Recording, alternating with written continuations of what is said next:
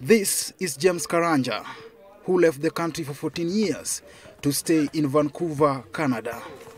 In the year 2018, he came back, this time round, to punch life and hope into young Kenyans to enable them follow their passion and dreams.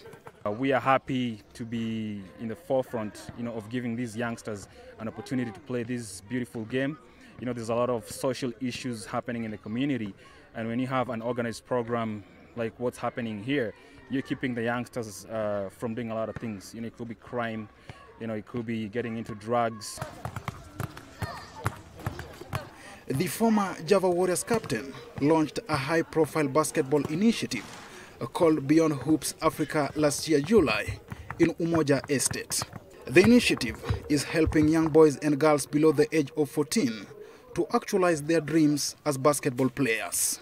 For these kids, with the right support, with the right, coaching, which they have right now, with Martin and Joe and all the other partners that we're bringing on board, we're going to see these kids play beyond Africa. Here, the team meets every Saturday and Sunday and is trained by Coach Martin Okwako, who has vast skills and experience in basketball. Naomba tu wako disciplined because it cuts across their life. Wako focus na masomo. Then community yetu najua na mambo mengi. Very many bad vices, but once wako hapa, I think they find a home. As young as Oliver, they are already dreaming big. They're looking up to big names in the NBA. James Harden. I like him.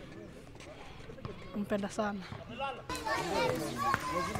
The playing court being in a bad condition, James donated an artificial playing ground that the team uses for training.